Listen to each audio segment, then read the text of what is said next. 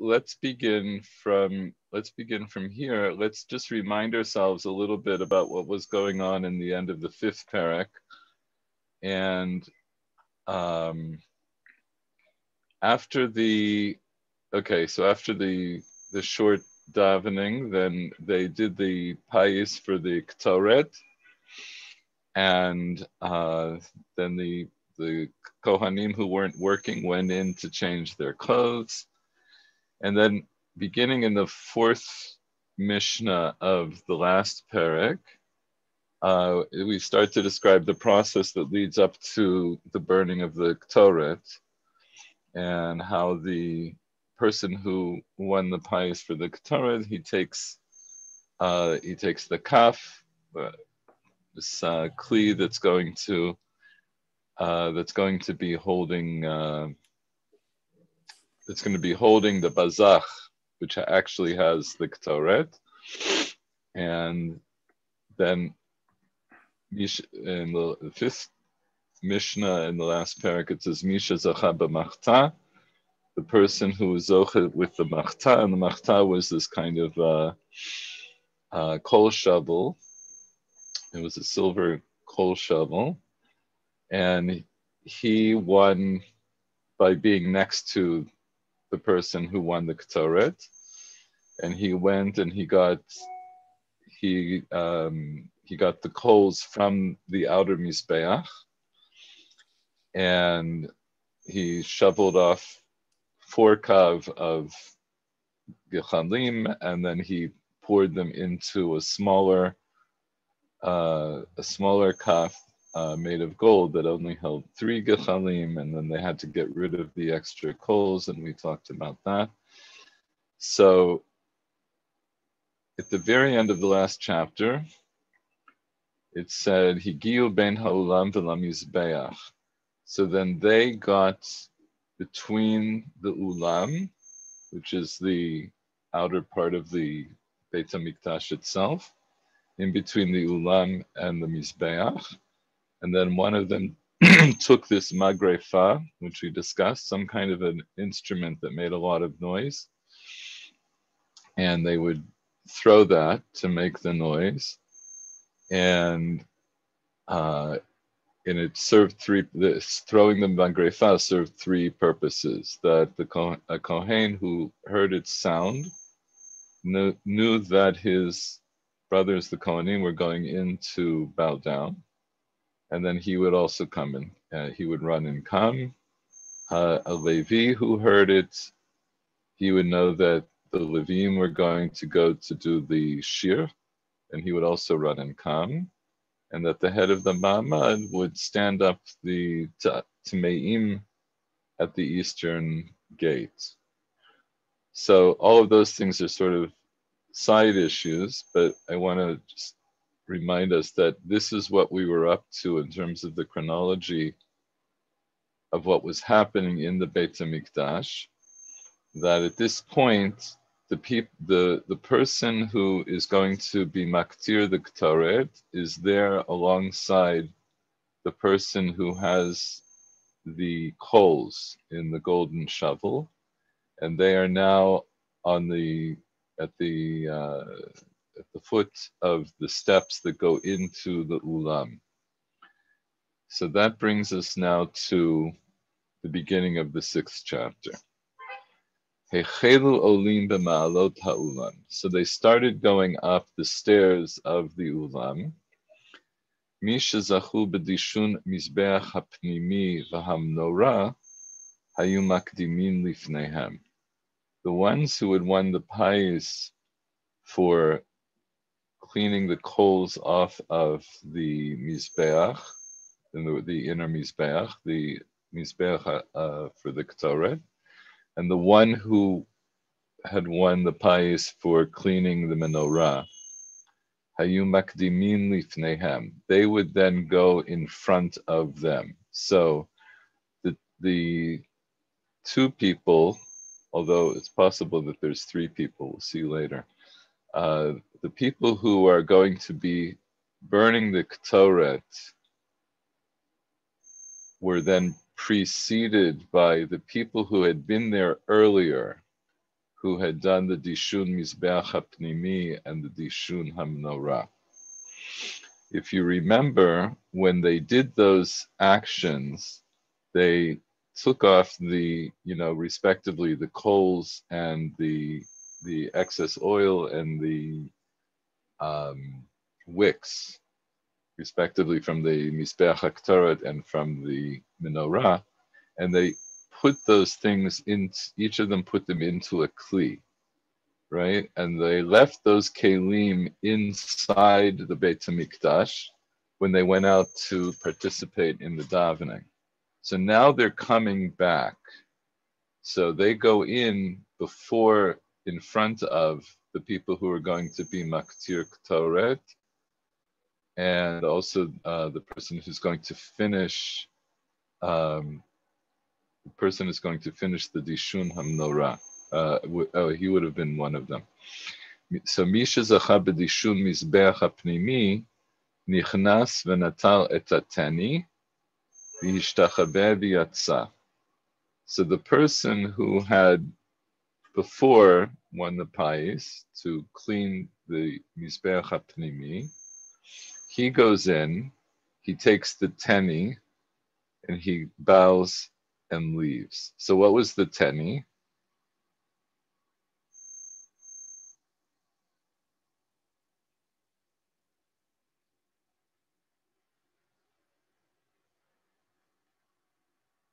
If I recall, the teni was the amount of ash that was. No, I'm not. That's not right. You're close, but no cigar. The teni was the name of the kli that he piled the ashes into. And he left the teni there, right? That was back. Hang on. So I got it was leftover ash. Yeah, so that's the part you were close about. Here, this is back in the 3rd chapter. At the end of the 3rd chapter, Misha Zacha b'Dishun Mizbeach HaPnimi Nichnas v'Natal HaTeni v'Hinicho Lefanav. The person who is going to do the Dishun Mizbeach HaPnimi, he went in, he took the teni, which was a kind of a metal basket, and Haya Chofen v'Noten L'Tocho. He would take with his, handfuls of the deshen that was on the Mizbeach HaKtoret, and he would put it into the teni. And it says, Uvachrona kiberet hasha'ar. And then at the end, he would essentially just sweep off the rest, like when he could no longer grasp it in his hands. And he would sweep it into litocho, into the teni. V'hinicho v'yatsa. He would leave it and go out. And the Bartanur explained, "Hinichol the teni sham v'yatsa." He would leave the teni there and he would go out of him. Yad lo haya motzio. He didn't take it out immediately. Shekevan shetzarich lateta deshen etzel hamizbeach kedma kamo dishun hamnorah mamtin ad le'achar zrikata tamid. So he left it there because he had to ultimately take the deshen and put it next to the Mizbeach, to the east of the Mizbeach. And he had to do that along with the deshen from the person who was cleaning the menorah. So Mamtin ad lechar zrikata tamid, he would wait until they threw the blood for the Korban Tamid. Shaya oseh hatavat shtei nerot, and the person who was doing the menorah, who is going to clean the 2 nerot, the gomer hashamat dishun hamnorah, which we will talk about now in this 6th chapter.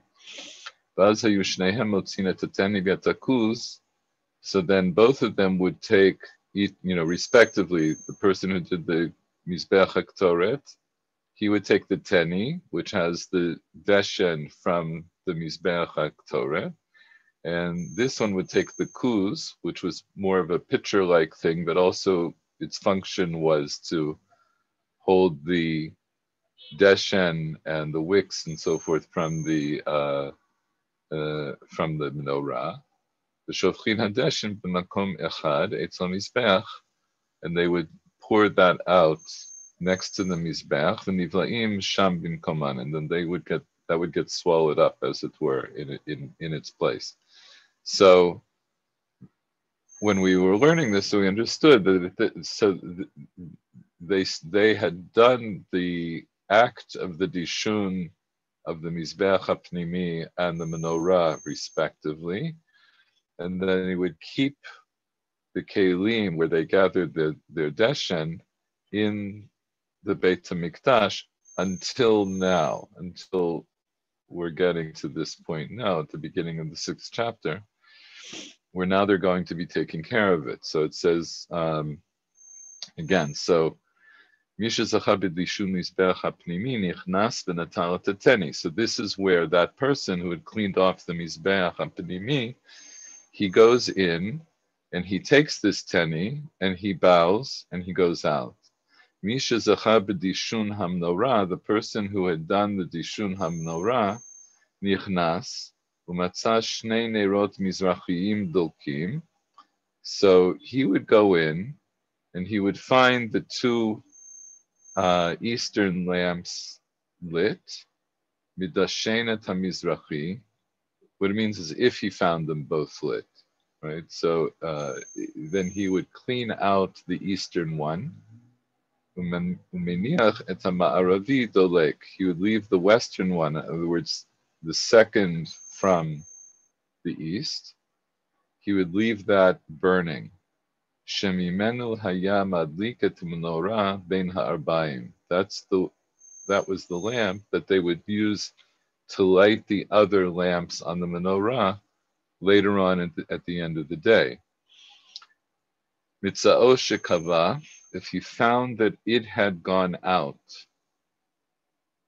midashno madlikomi mizbeach ha'olah, then he would clean out that lamp and he would light it from the mizbeach ha'olah, from the outer mizbeach. If what had gone out? The Western lamp. The Western lamp, right? So, and we're going with the Bartanura's explanation that the menorah was placed going from west to east, and the second from the east is called the Ner Ma'aravi. So and we mentioned this before when we were talking about the first part. So if you remember, what had he done, and what had the person who has to do Dishun HaMenorah, what had he done until now, before when he was doing the initial part of the Dishun HaMenorah? What was the first part of the Dishun HaMenorah? He did the other lamps, the more I'm not confused between east and west, but the other lamp. Right, the ones that were further west.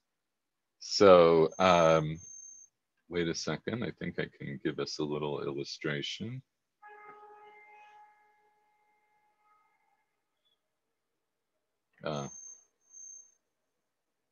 Okay, these are not, they don't have good illustrations. All of these illustrations have the menorah going from north to south. But yes, the idea was that he was, when he initially came in, without going through the whole Mishnah again, although eventually I think we will go through it all again and try to put it all together. But yes, his task at the beginning was to clean the 5 westernmost ones. And now his task is to finish cleaning the Mizbeach. Hang on.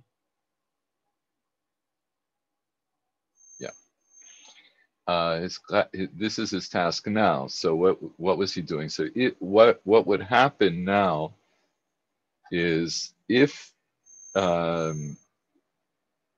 he goes and he finds that both of the eastern lamps, in other words, the east and the one next to it, which we call the Ner Ma'aravi, if both of them were lit, he would clean out the easternmost one, and he would leave the next one, the one next to it, he would leave that lit. because ultimately that's what they were going to light the menorah from when they come to light the menorah bein ha'arbaim. But if he found that the second from the east, the ner maravi, if that had gone out, then he would clean it out and he would light it from the mizbeach ha'olah. That lamp had, the ner maravi had, if it went out, always had to be lit from the mizbeach ha'olah.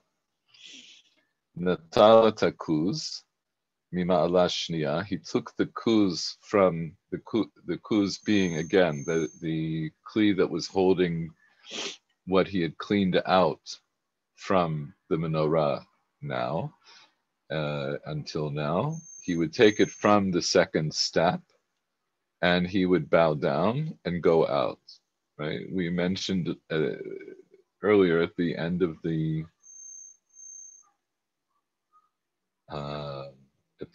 third chapter that that's where he would leave it. Evan hayta lifnei hamenorah uba shalosh ma'alot. There was a stone in front of the menorah that had 3 steps. She'aleh kohen omed mitiv et hanerot. He would stand on the top of the steps to clean out the nerot. V'hiniach et hakuz al ma'ala shniya. He would leave the kuz after he finished cleaning the first 5. He left it on the second step. So now he's here. He's cleaned either both of the other lamps, or at least one of them, right? So he's always going to clean the easternmost one. And if the second from the east had gone out, then he would also clean that and then light it. And then he would take this kuz that had all of the deshen and the extra oil and the tilim, and now he would bow down and take it out. Okay. So this describes what was done by the people who had started their work earlier. One of them had cleaned the Mizbeach HaKtoret, and one of them had cleaned the menorah. And they finished. Well, the person who had done the Mizbeach HaPnimi, he didn't actually have any more work to do. But as we mentioned in the 3rd chapter, he waits to come in to remove his ashes with the person who's going to now finish cleaning the menorah. So the other person finishes his work on the menorah, and he bows down and he goes out. So now they are both out, and then they were followed, as we know, by the people who were going to now be bringing the coal. One person is going to bring coals, and the other person is going to actually offer the incense. So the Bartanura, we'll just go through the Bartanura here. The Bartanura says, Hechelu olim b'ma'alot ha'olam. So these people started to go up the steps of the Ulam. Who were the people? Otam shezachu b'chaf shel ktoret, the ones who had won the pais for the Ktoret. He would go up with his kaf, which was this kli that held the bazach, and the bazach held the Ktoret. So he was holding that going in. Uvamachta shel gechalim, and the other person next to him now has this golden shovel of coals. They're walking in. They would start to go up the stairs of the ulam. There were 12 steps that led to the ulam. That we can show you in a second. I don't know if this is the way it's pictured here.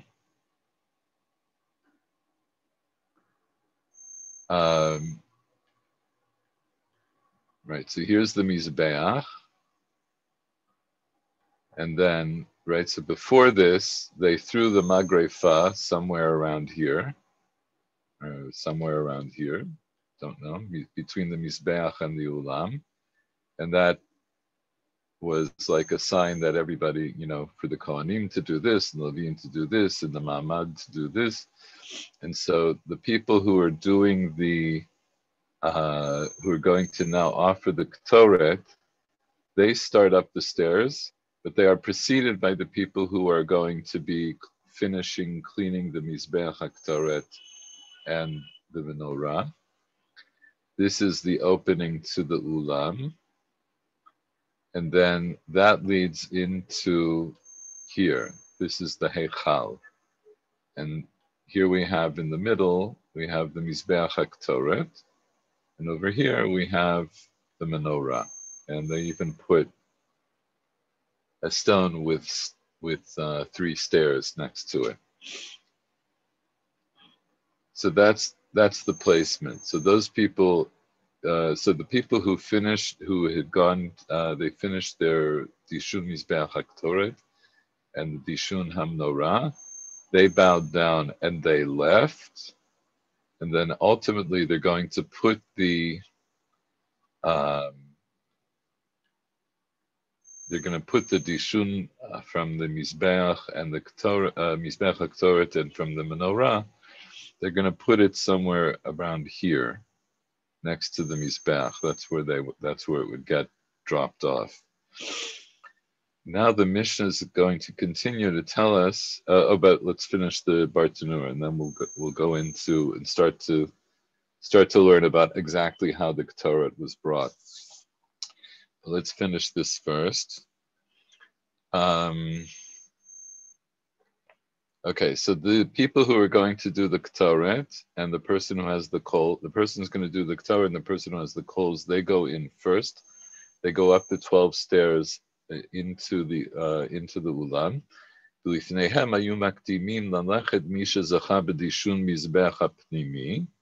Before them, they would be preceded by the person who had done the Dishun of the Mizbeach HaKetoret, Kedei Lotzi et HaTeni Shiniach Sham. So he's going to go in to remove the teni, this basket that had the deshen. Me'achar shetzarich latei deshen etzel hamizbeach kedma, kamo dishun hamnorah, since he has to put the deshen next to the mizbeach on the east side, like the dishun of the menorah. Hayamamtin ad le'achar zrikat Tamid, as the Bartanur explained earlier. He would wait until after they threw the blood from the korban Tamid. Shaya hazocha b'dishun hamnorah oseh hatavat shtei neirot, so that would also now be the time that the person who's going to do the dishun hamnorah, he would now finish cleaning the eastern 2 lights. So gomer hashlamat dishun hamnorah. He would finish the completion of cleaning out the menorah.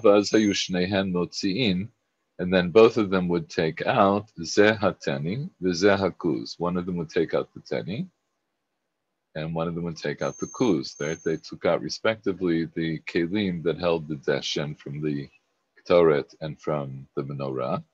V'shovchim hadeshen b'makom echad etzel hamizbeach kedma.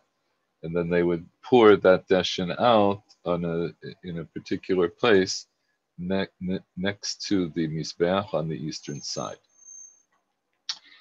Vishtachaveh v'yatza shata nigmara mitzvato. Right. So the person who had the teni, he would bow down and leave because now his mitzvah is finished. The person who has to do dishun hamnorah, he comes in and he finds the 2 eastern lights that are lit. And so if he found them lit, he would clean the easternmost one and leave the next to it, the Ner Ma'aravi. But mitzao shekaba, but if he found that it had gone out, if the Ner Ma'aravi had gone out, then he would clean it and light it from the Mizbeach HaOlah. So mitzao shekaba, so if he found that it had gone out, could go li'achar shemet shimon tzaddik shelo haya hanes. How could it be that he found it had gone out? So this would be after the time that Shimon HaTzadik had died, and there was no longer a miracle, because what did we learn during the time of Shimon HaTzadik? What was the miracle? It never went out, the one candle. Right. So the Ner Ma'aravi never went out. Right. So it wouldn't go out for the entire span of the 24 hours. It would have to be relit in Bein Ha'arbayim, but it would never have been out in the morning. And then it would be used to light the candles in the evening, and then it would have to be relit from the Mizbeach HaOlah. So this is obviously at a time, if he found that the Ner Ma'aravi had gone out, this is obviously talking about a time after Shimon HaTzadik, and the miracle no longer stood. בין שקבע עכשיו לאחר שחיטת התמיד, בין שמצאו שקבע קודם שחיטת התמיד והדליקו כדאמרן לאל. Whether he found it had gone out now, after the Korban Tamid had already been shechted, as we described earlier, בין שמצאו שקבע קודם שחיטת התמיד, or whether he found it had gone out before the Tamid had been shechted, Vihidliko, and he had to light it. Kida'amaran le'el, as we said earlier, beperak amar lehem hamuneh kama, as we said in the parak that starts with the words amar lehem hamunah, the first one, right? Because we have two prakim that start with the words amar lehem hamuneh. Just to remind you, we had Perek Hamishi that started with Amar Lehem Hamuneh, and we also had the beginning of Perek Shlishi, that also started Amar Lehem Hamuneh. So Amar Lehem Hamuneh Kama is the first Perek of that starts Amar Lehem Hamuneh. So as we mentioned there. Even though now he finds that it's still lit, since the miracle was no longer extant, he would put it out and clean it, so that he could finish cleaning both of those two neirot at the same time. He would then light it from the Mizbeach HaOlah, which is the outer Mizbeach. She'en madlikin ner ma'aravi le'olam, ela me'esh shel Mizbeach HaOlah. Because it would never be that the ner ma'aravi would be lit except from fire that came from the outer Mizbeach. Dichtiv, Esh tamid tukad al mizbeach, Esh shene'amar ba tamid, dichtiv v'ha'alot ner tamid, ve'al mizbeach hachitzon tukad. So let's just understand the drasha here for a second. Esh tamid tukad al mizbeach. So we'll just, hold on a second, I'll bring these up.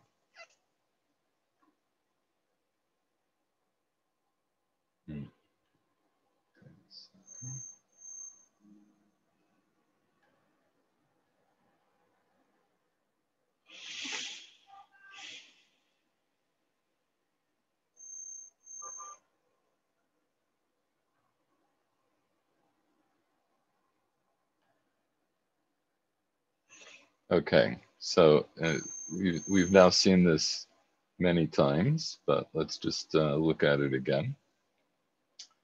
Okay. So this is Parshat Trumat Hadeshen, and it talks of, right? So what does it say? Tzavet Aaron ve'et banav le'mor, zot Torah ha'olah, hi ha'olah ha'mokta ha'mizbeach kol layla ha'boker ve'esh ha'mizbeach tukad bo. So this is command Aaron and his sons saying, this is the law of the Olah. This is the Olah that's on its place of burning on the Mizbeach all night until the morning. The Esh HaMizbeach tukad bo, and the fire of the Mizbeach is burnt on it, within it.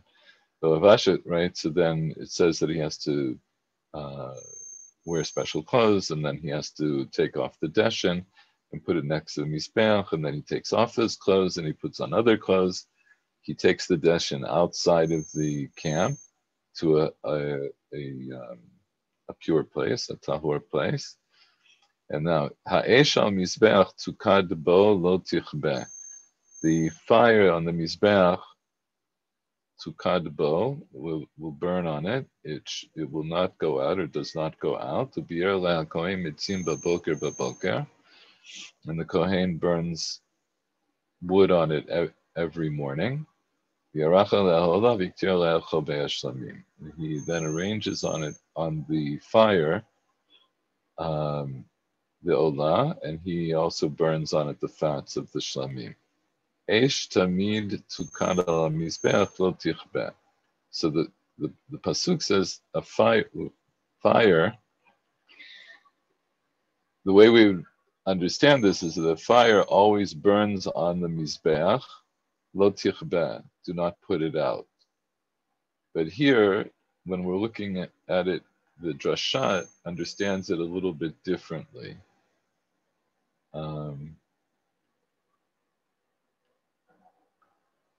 So what's the drasha? It says, "Shein madikin ner marivi." In other words, this we're going to learn from these two psukim, "Eish tamid tukad al mizbeach" and "La'alot ner tamid." We want to learn out that when one comes to light the ner ma'aravi, it has to be lit from the mizbeach ha'olah. So the first step is from this pasuk, "Eish tamid tukad al mizbeach." Eish shne'amar ba tamid. So here we understood that the pshat is that the tamid tells us that a fire has to always be burning on the mizbeach.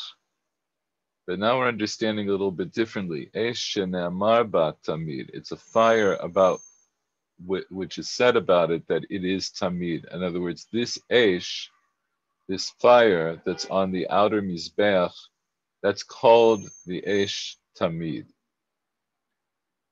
And then we have another pasuk that talks about lighting the ner ma'aravi. Tichtiv lahalot ner tamid.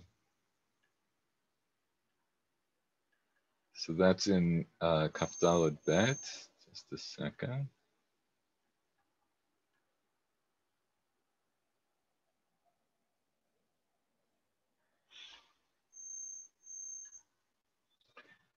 So here, Vaydaber Hashem el Moshe lemor.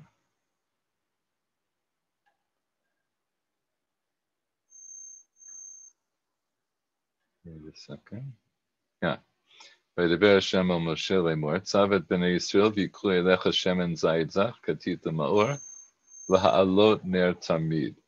So here also we would have thought that the pshat of the pasuk is you command the children of Israel, saying, command the children of Israel, and and you should take for you shemen zayit zach, oil, pure olive oil. Actually, the different interpretation of where the zach refers to, but we'll just say katit ma'or, that have been crushed for light. The ha'alot ner tamid, to bring up the flame on the ner tamid, to bring up the ner tamid. Shel, Yes. There seems to be a confusion between the Esh Tamid on the Mizbeach outside and the Ner Tamid of the menorah. This pasuk obviously talks about the Ner of the menorah. Shemen Zayit, Zach, Katit Lama'or, La'alot Ner Tamid. This is, I assume, this is the menorah. Yeah, so this is exactly the point. So the question is, when the Torah here describes the lighting of the menorah, it says laha'alot ner tamid. So what does ner tamid mean? So according to this drasha, I learn what ner tamid means in the context of the tamid, the eish tamid. So what we established from the first part of the drasha is eish tamid tukad al mizbeach. Yeah, I'm back here. Eish tamid tukad al mizbeach. We said eish shene'amar bat tamid. It means the eish that we call tamid has to always be burning on the mizbeach. So now when I see this pasuk that tells me to light the menorah, it says laha'alot ner tamid.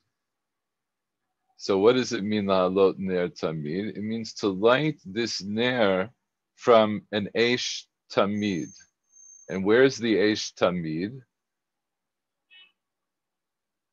On the Mizbeach. Outside on the Mizbeach, yes. On the mizbeach. Does Tamid here mean what we mean in Hebrew? Tamid, that it's all the time, it's lit all the time, or does it mean that it's the place where you do the Korban Tamid, which we do we bring every morning? So, so first of all, the word tamid actually has different meanings. Either tamid means eternal in the sense of always without any interruption, or it means bikviyut, right? Consistently. Actually, another way of putting it is either continuous or continual. Is it continue? What's the difference? Continuous means that it's sort of, nonstop all the time. Continual means sort of repeating at regular intervals. Okay, exactly. So that's exactly what it is. So here, but for our purposes, what's important is the fire that burns on the outer mizbeach is called the eish tamid. In fact, it was supposed to be continuous. It was supposed to always be burning. But what's important is that it's called the eish tamid, and then then when I look at the pasuk that tells me I need to light the menorah, it says laha'alot ner tamid, meaning me'al hamizbeach hachitzon tukad. It has to be lit from the outer mizbeach, meaning it has to be lit. What does it mean? What does it mean ner tamid? It's a ner that's lit with eish tamid. It's a ner that's lit with fire that we call tamid. Because the menorah itself was, as Michael says, was continuous in its burning, but not, continual in its burning. In other words, it was consistently supposed to be lit, periodically had to be lit on a regular basis, but it did perforce at some point have to go out, right? Because every day you're going to have to clean out the menorah in order to relight it. So even the ner ma'aravi, even during the time of Shimon HaTzadik, where it would stay lit for the entire 24 hours, but it would still have to at some point be put out. Here we're talking, in our Mishnah, we're still talking about what was happening in the morning. So this is in the morning, they're finishing the person who's doing Dishun HaMenorah is finishing Dishun HaMenorah. If the Ner Ma'aravi had gone out, then he would clean it out and he would take Eish Tamid from the Mizbeach HaChitzon. He would take this eternal fire from the Mizbeach HaChitzon to light the Ner Tamid. to light the ner, which we call the ner tamid, and we call it the ner tamid because it's lit from an eish tamid. There is an inconsistency because in the preceding Mishnah, which you read before, it says that if the Ner HaMaravi is still burning, It's still lit. Yes. Then you don't touch it. So then it doesn't do anything. And here it says, no, it just puts it out and cleans it up and then it lights it again. No, so I'll try to clarify this. The Mishnah here says it gives two possibilities. Nichnas umatzah shnei neirot mizrachiyim dokim. If he came in and he found both the east and the Ner Ma'aravi were still lit, then he would only clean the eastern one. Umeniach et Ma'aravi dolek. He would leave the Ner Ma'aravi, the second one, he would leave that lit. But mitzao shekaba, if he found the Ner Ma'aravi had gone out by itself, then he would clean it and light it from the Mizbeach HaOlah.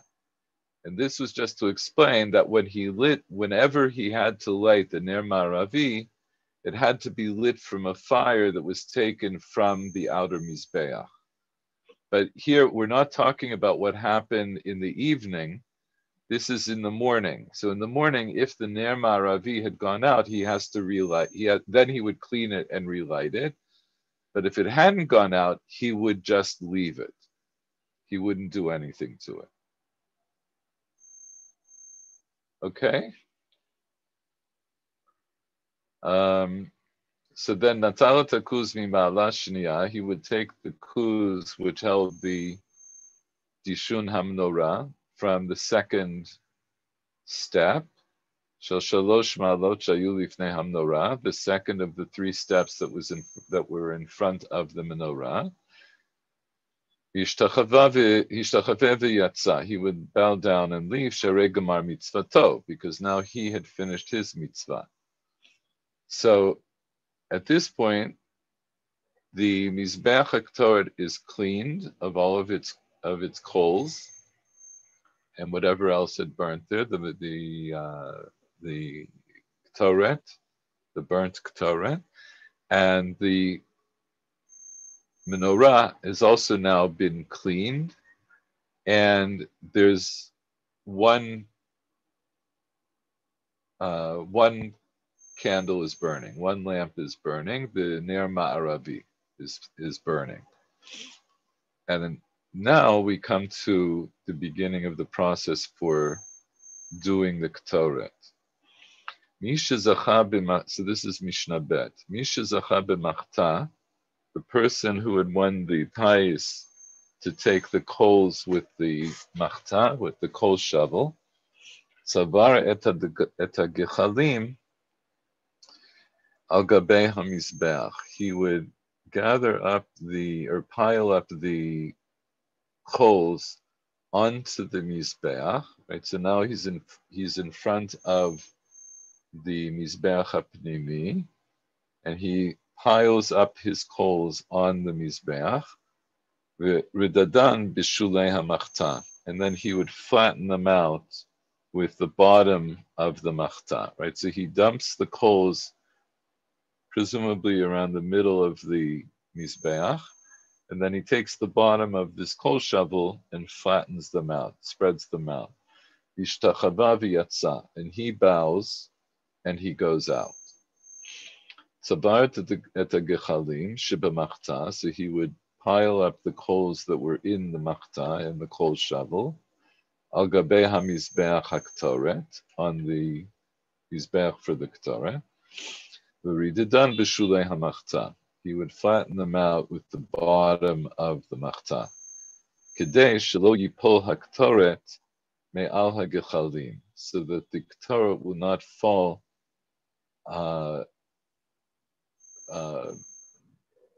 on the coals or beyond the coals.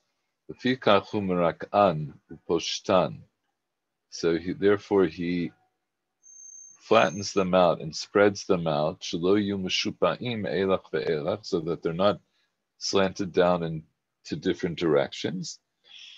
Targum vayarku. In other words, because what's the idea? They want the Torah to be evenly burnt across the coals. So if they're piled up in a kind of a pyramid, then the person who puts on the Ketoret, some of the Ketoret may not actually fall on coals. He might put it on, but then maybe it'll fall off of the coals. So he spreads out the coals so that he makes sure that the person is going to put the Ketoret on, wherever he puts the Ketoret, it's going to burn. Targum vayarku uredidu. He's explaining the word rididan, right? That he flattens them out. We learn it from in the Torah where it says vayarku. The Targum is rididu, right? So ridud is the same as rikua. The Almi's be'ach hazahav hayamaktir. The lo betocha machta, and the Ketoret was burnt on the golden altar itself. The lo betocha machta, it was not burnt in this coal shovel. And he's pointing this out because of al Ketoret shel Yoma Kippurim, the Ketoret that was done on Yom Kippur, hayeminiach hagechalim betocha machta, ve'aleh hayamaktir. On Yom Kippur, as we'll see when we go back to the Mishnah in Yoma, he would put the Ketoret on the coals while they were still in the coal shovel. He would burn them on the coals while they were in the shovel. And there wasn't this flattening out of the coals on Yom Kippur, right? Because he has to take that machta to go into the Kodesh HaKodeshim.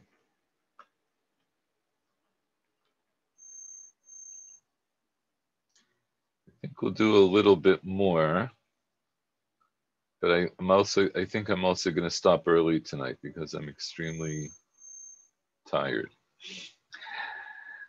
Okay, but let's read through the next Mishnah, and I think we'll leave the deeper explanation for the beginning of the next year. Mi shezacha b'ktoret, the one who won the pious for the Ketoret, haya notel et habazach mitoch hakaf. So if you remember, there was a kaf, right? We discussed earlier. There was a kaf that held three kav, and then inside of that they would put this bazach, and the bazach had a little cover and had some kind of a ribbon on top. And so whoever has the Ketoret, so he's holding the kaf, and inside of the kaf is the bazach that actually has the Ketoret. So he would take the bazach from the kaf, he would remove the container that had the Ketoret from the larger kaf, the larger kli that held it, and he would give it to his friend or to someone close to him. Nitpazer mimenu letocho, if some of it had spread out, scattered inside of it, no lo b'chofnav, he would give it to him with his fists. In other words, if what spread out into what? If the Ketoret spread out from the inner vessel into the larger vessel. Right. And then who would give it to whom with his fists?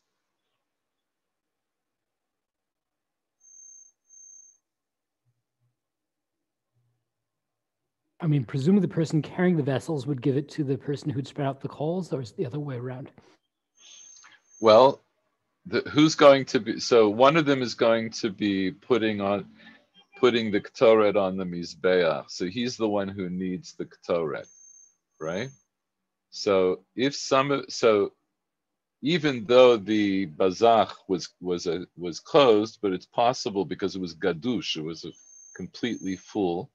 It's also possible that some of the Torah spilled into the kaf. So what would happen? The person who's going to offer the Torah, he removes the bazach, and he gave the kaf to someone next to him. So if there was still some spilled Ktoret in the kaf, the person, presumably who's holding the kaf, is now going to scoop that out with his fist and give it to him. In other words, he would give it, presumably put it back into the bazach, where the person who's going to actually be burning the incense has the Ktoret. Okay, so the idea is that you want to get the full measure of the Ktoret. Malamdim oto, and then they would teach him. Hevi zahir shemetatchil lefanecha shelo tikaveh. Be careful lest you begin in front of you so that you don't get burnt. So who's teaching whom? And right, who's getting taught? If I recall, they would specifically ask for somebody who had never done the incense before to participate in the pies. Nachon? So Exactly. Go ahead. He's the person being taught, and I'm assuming the person who was assisting would be somebody more experienced who would teach. Right, or it could be that they had taught him, that the Kohanim had taught him before he came in, but the main thing is that, yes, exactly like what you're saying, the person is now going to offer the incense, never did it before, because you were supposed to only do it once in your life. So this is the first and maybe only time that he'll ever do it. So they would teach him that when you burn it, don't begin in front of you lest you get burnt. So what does it mean, don't begin in front of you lest you get burnt? Don't begin what? I'm assuming putting the incense on the coals, nachon? Yes. And so what's the problem if you begin in front of you? I mean, either it flames up or smoke goes up, and so you want to be over to one side so that it's not sort of you going up, and so it's not going up over his body and over his face, I would guess. But the concern here is, first of all, it's interesting you bring that up, and we'll talk about it more next time about the smoke. But here it says they're worried that he's going to get burnt, not that he's going to get smoked.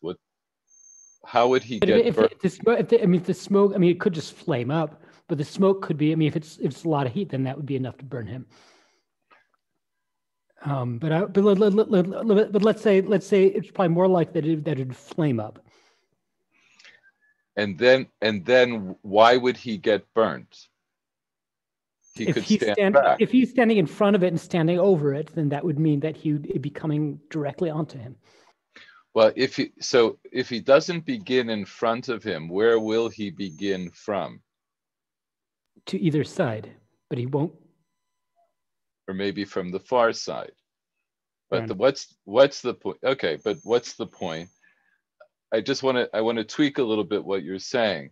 If he starts right in front of him, then that starts to burn. And then if he has to reach over it, what will happen? Out. He'll get burnt.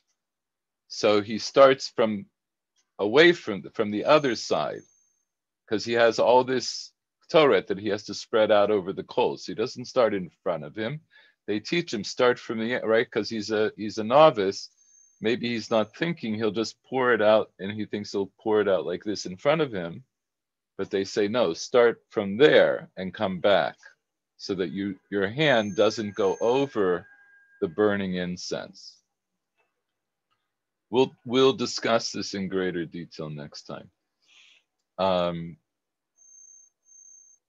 Hitchil meraded v'yotzei. It would start to spread out or go down and go v'yotzei and go out.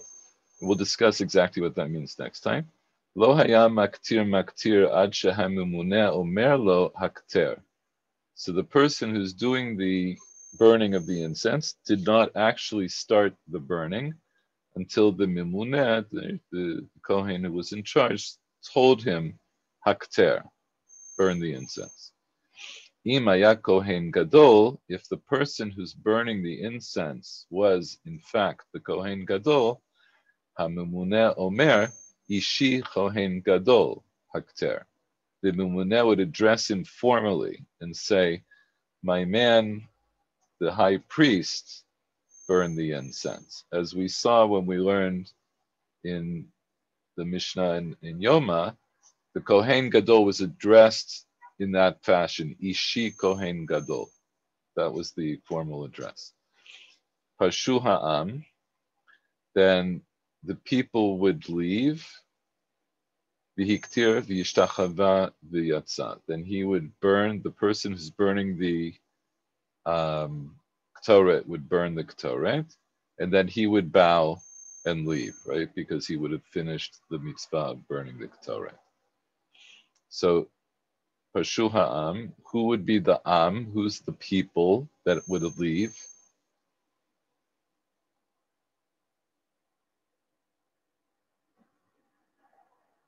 Well, there's nobody in the Ulam besides the Kohanim. Well, so who was there? The Kohanim. So who had to leave? The Kohanim. The Kohanim. So here this term Am refers to the Kohanim who were inside of the Heichal. So who was with him at the beginning of this process? Who do we now know was with him at the beginning of right before he did the actual burning? Who was with him? So the person who's doing the final preparation of the menorah, and the person who spread out the coals. Well, the person who did the final preparation of the menorah apparently left, right? Because once he finished the menorah, it says Hishtachava v'yatza. He bowed and he left. But yeah, so the person who brought the coals, who else was mentioned? There was a Kohen that was carrying the vessel for the incense. Oh, okay, so he's the person who has to stay because he's the person who's being maktir. So there's him. There's the person who brought the coals. Who else was there? Amamune, but I don't think that he was inside. I don't know. Well, so you raised an interesting question. Was the Mumune inside? Did he also come in and tell him, or did he call from the outside to tell him? But let's say it's possible then that he was inside.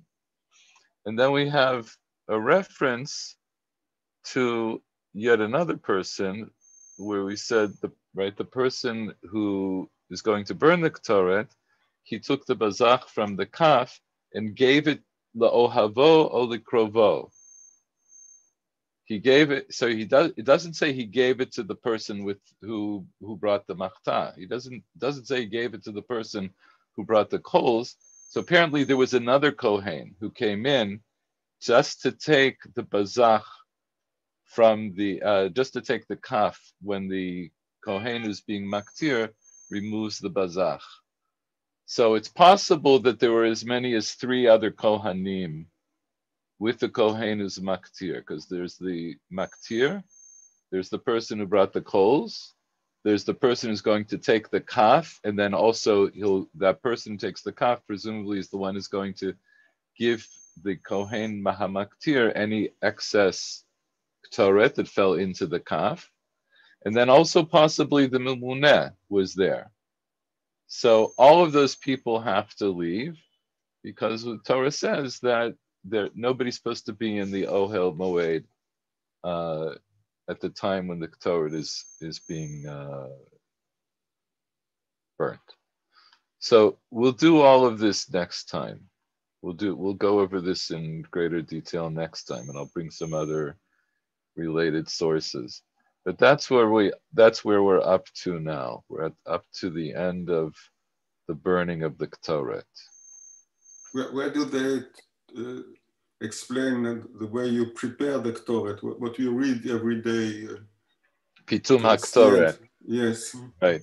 So that's they're bright totes that lay that out. And you know what? Maybe I think we should look at that a little bit more closely. I'll try to prepare that separately. And it's interesting because the Pitum HaKtoret, the way it appears in the Sidur, it doesn't appear in that nusach in any one source. The nusach we have in the Sidurim, I haven't looked at this in a long time, but as I recall, it's like it's a melding of different Nikorot that all of that gets put together. I think it's mostly based on the way it's brought down in a Braita in the Yerushalmi, but it's not explicitly in the Mishnah. But I think we should take some time, right? Because it's something we say every day, and maybe we'd like to understand that a little bit better. So, B'li Neder, I'll prepare that maybe for next time. Maybe what we'll do is we'll finish this, and we'll look at exactly how the K'taret was prepared. It's also Shayach L'Inyanenu on Yom Kippur, right? Because on Yom Kippur they had to do special, right? They had to be machzir. They had to repulverize it to make it daka mina daka for Yom Kippur. So we'll look at that next time. Okay, I think that's it for tonight. Any last questions or comments before we go? Okay. Thank you all. All right. And see Yeah, you next time. Bye-bye. Bye bye.